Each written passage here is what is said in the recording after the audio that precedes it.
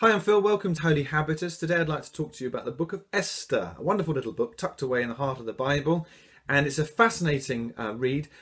I think one of the most fascinating features of it is that God is not mentioned. Not once. Not once is the God of Israel named directly. It talks about the people fasting, doesn't talk about them praying though, although that's implied. And it seems as though this has been the direct strategy of the writer to not make explicit reference to God in order, I think, to draw attention to the implicit presence of God behind the scenes, the agency of God which permeates the secular zone. Why would he do that? Well, the Jews are in exile and they are under a pagan king. They're surrounded by a huge melting pot of nationalities, ethnicities, religions, gods, people jumbled up between India and Ethiopia in this massive empire, this new world order. And they're surrounded by people who don't know the name of God, who don't honour the name of God, who don't believe in his agency. And the writer seems to be drawing attention to that, or rather not referring to the name of God, in order to draw attention to how God is at work behind the scenes. And as you know the story, Esther, a Jewish girl, rises from obscurity to great prominence as the wife of the emperor. Kind of inexplicable leap. And suddenly finds herself at the top of the pyramid, as it were. At the same time, her uncle Mordecai refuses to bow down to Haman the Agagite, who is one of the top officials in the land, and he makes a plot to wipe out the Jews, completely annihilate them throughout the empire, and gets approval for this from the king, who doesn't know that his new wife, Esther, is a Jew herself. And Mordecai, Esther's uncle, comes to her and says this right in the heart of the book, in the middle of the book, chapter 4, verse 13.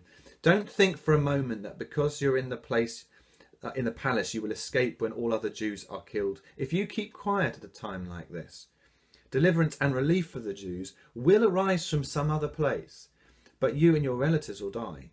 Who knows if perhaps you were made queen for just such a time as this?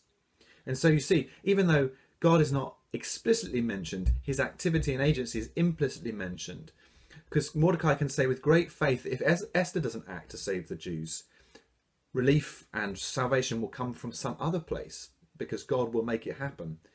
And actually that Esther has this incredible privileged position precisely because God put her there. He's set the board in order to act and save his people. And so we see that in a secular zone, in a place where people don't recognize the agency of God, nevertheless, the agency of God is present. It permeates all things. And it doesn't always help to talk about a secular environment, because in contrast to the spiritual, because actually God's spirit permeates all things and is steering events, nations, rulers, and history itself. And there's a timeliness to that God is in the timing.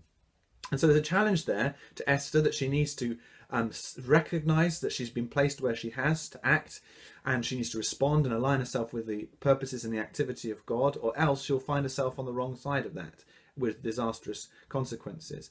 But there's also an encouragement there, which is delivered to us as exiles in a secular environment, that actually God is on the move and God is at work. And even when everything looks stacked against the people of God, as it did during the time of Esther and Haman the Agagite, yet God is still at work, and he has placed the pieces on the board deliberately, and in time, in his perfect timing, he will act.